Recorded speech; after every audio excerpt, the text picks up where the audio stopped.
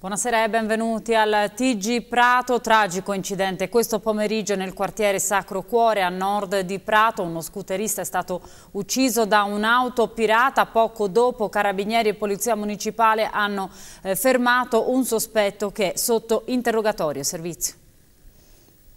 Gravissimo incidente stradale questo pomeriggio al Sacro Cuore, nella zona nord di Prato. Uno scooterista di 53 anni, Pompeo Giordano, è stato travolto da un'auto pirata all'incrocio tra via Sangro e via Serchio. Nonostante i disperati tentativi di rianimazione dei soccorritori, l'uomo è morto. Il mezzo investitore, che avrebbe bucato lo stop e preso contromano la strada, si è allontanato senza fermarsi a prestare soccorso. Secondo alcune testimonianze si tratterebbe di un Opel Station Wagon grigia, della quale è stata presa la targa. Alla guida ci sarebbe stato un orientale. L'auto investitrice sarebbe scappata contromano in via Sangro, inseguita da un testimone che poi ha fornito alla municipale informazioni utili per il rintraccio.